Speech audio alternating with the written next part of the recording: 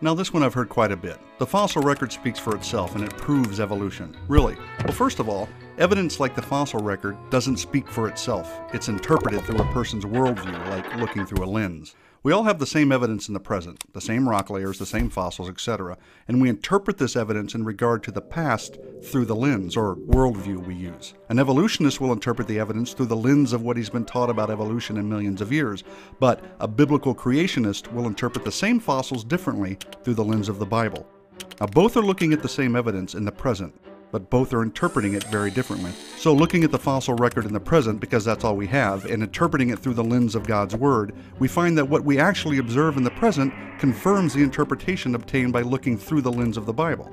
Now, the only meaningful place to start is with the word of someone who has seen everything from the beginning and told us exactly what happened. That someone is God, who has given us a written account of the world's true history in the Bible. Genesis 1:1 says, "In the beginning God created the heavens and the earth." Now, God's written word tells us that during creation week, God created different kinds of animals and plants according to their kinds. The implication is that they will produce after their kind. That's exactly what we see today, isn't it? An elephant produces an elephant, a dog produces a dog, and on and on.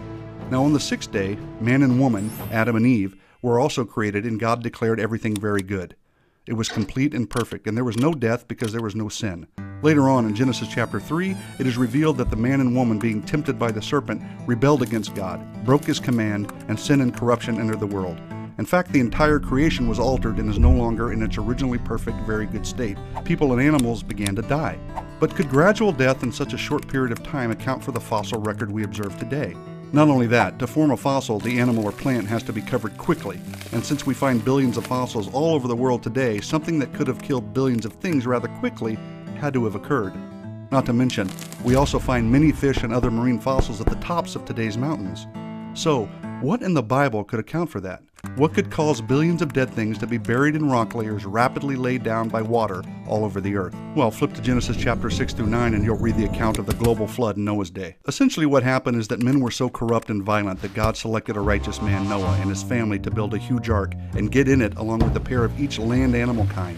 And then God caused a worldwide flood. The water gushed up from the ground, and water fell from the sky. The earth was totally covered with water, and all land-dwelling, air-breathing creatures outside the ark were killed. All of them. It was a massive and destructive event. After more than a year, the waters had subsided enough that Noah and his family and the animals could get off the ark. Now, what would a worldwide flood do to the earth? Well, far too many things to discuss here, but it would have definitely totally changed the earth's terrain. It would have tossed things all around, and it would have destroyed billions of plants and animals, burying them all over the earth. So based on the biblical worldview, we know that God created everything and it was perfect. But because of man's rebellion, people became corrupt and all kinds of things began to suffer and die. Because of man's continual violence and corruption, God destroyed all people and all other land-dwelling, air-breathing creatures in the world, save Noah, his family, and representatives of all land-dwelling, air-breathing animal kinds, with a global, catastrophic deluge. The fossil record that we observe today makes perfect sense within the biblical worldview. Now I could go on and on, but enough said.